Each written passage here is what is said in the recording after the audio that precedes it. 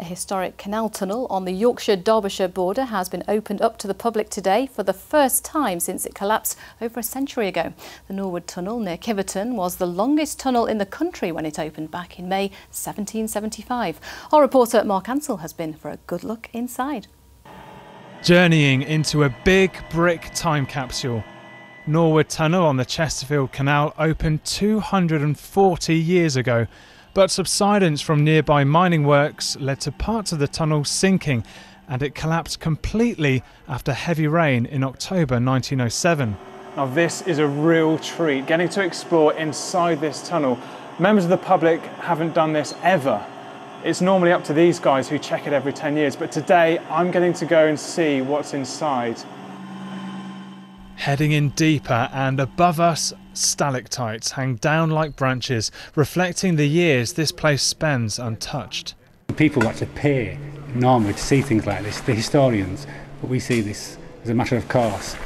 And you can see the fantastic features sometimes, like the stalactites now that you see coming down. It's never ceases to amaze me when I come into spaces like this. It's wonderful. It stretches to more than 1.5 miles, but the middle section remains collapsed. This is as far as we can go safely. I can see a small sunken vessel from many, many years ago, probably just carried equipment in and out of the tunnel. But you can see a big bank of silt up into the distance, and it eventually rises up to the crown area, that's the top of the tunnel. This is what Norwood Tunnel looked like back at the start of the 20th century, when it was in full working order. As there was no towpath, boats would have to be propelled through by legging. This is where boatmen would lay on the roof of the boat and walk along the tunnel's ceiling.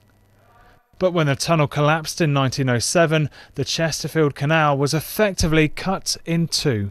This was the motorway of its day. So in 1907, when the tunnel collapsed, it severed the artery across the hills here. So the canal continued to be used, but only from this point going back to the River Trent, and essentially Chesterfield was cut off. It's hoped the tunnel will eventually be opened up and the two sides of the Chesterfield Canal can be reunited once more for the first time in over 100 years.